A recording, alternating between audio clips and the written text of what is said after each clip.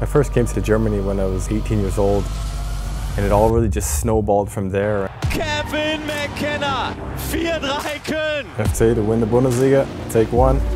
My name is McKenna. I played for FC Cologne for 7 seasons. A lot of people call me Macka. The time that I've been in Cologne, Ford have sponsored the football team, and I've always driven a Ford. The one that I'm driving right now is probably my favorite car. Mach-E in German, Mach-E in English. Yeah. I just love how quiet it is. You get it up to a good speed. It doesn't even feel like you're driving it. It steers fantastically. It's really sporty. 2014, I had to end my career and went into coaching.